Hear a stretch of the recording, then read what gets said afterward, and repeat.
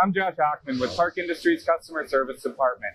On this video, we are going to do a full program of the new style hydraulic proportional valve controller.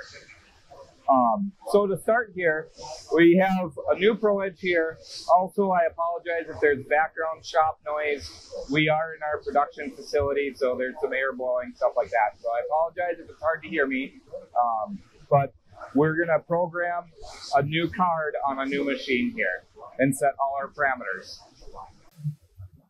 Okay, so to start here, we're gonna come down by our new controller here.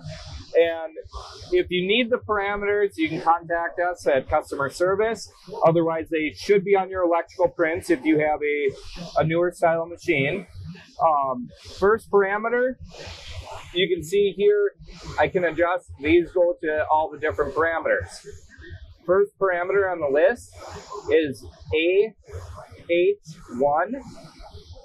We're going to go to that parameter, and then if you turn the opposite side, the left side knob, you can change the parameter to what you need it at. Our parameters call out for 0.69.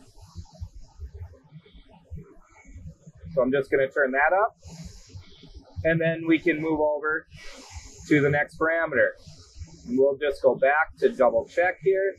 You can see we stayed at the 0.69. Second parameter is AJ9, and that should be at a 0. And so that one's correct.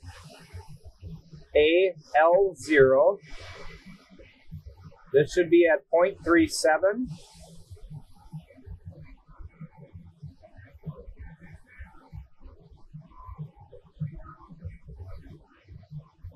Next parameter is AUP. This should be set at 0.1, so that one's correct. Next parameter is ADN,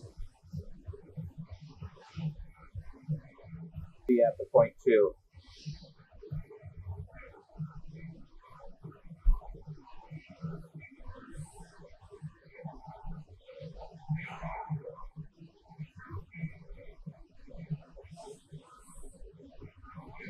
And then the ADN, or ADB, is at 5.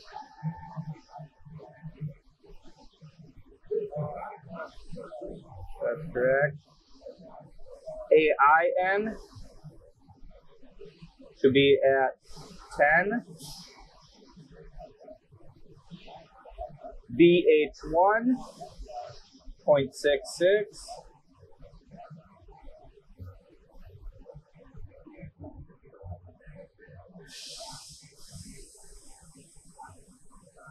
BJ9 should be at 0. BL0 should be at 0.34.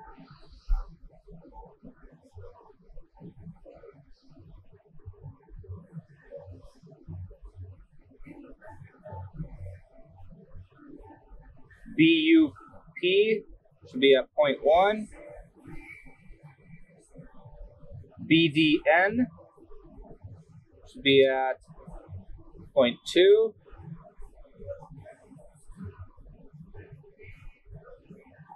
BDB should be at 5. BIN should be at 10. DB should be at 5. BF, I think the BF, we got to go back one,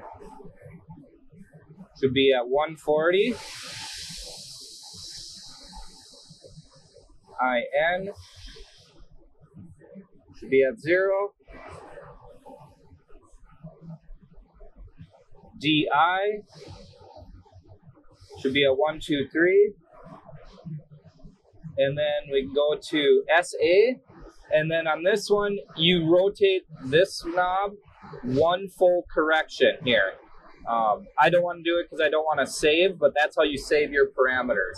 So just rotate this one full revolution, and that will program your card. Now, by doing this, you should be very, very close to your parameter speeds. We will shoot another video here that will be on our website on how to change the speeds if you need to a little bit. Most of the speeds should be good. If you have to do a lot of changing on the speeds, you definitely want to take a look at your rails and bearings and hydraulic pressure to make sure all that is operating fine before you change too many settings and essentially putting a Band-Aid on a situation there. But as always, if you have any questions, give our Clark Industries customer service department a call or an email or anything and let us know, and we'll help you out with that. Thank you.